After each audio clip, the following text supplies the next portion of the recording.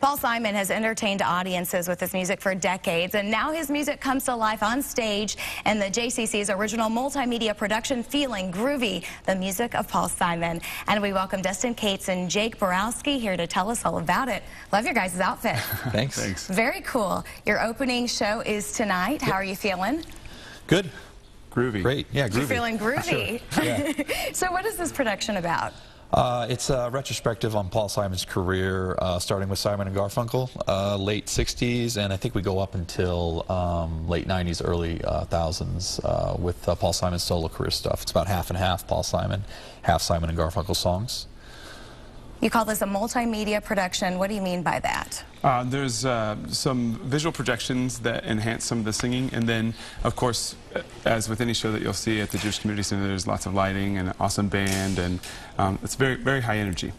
And I understand professionally you're a music teacher here locally. Kind of what preparation went into this production? Well, the three lead singers, we've rehearsed for a few weeks. And then in addition to that, I teach choir at Shawnee Mission South High School. And so one of my choirs is going to sing to sort of back up some of my performances, and then some of the other guys singing too. They'll sing on some of the more African, gospel-y kind of songs. So it's an awesome opportunity to perform with them too. Sounds really neat. Was it difficult to perfect that type of music?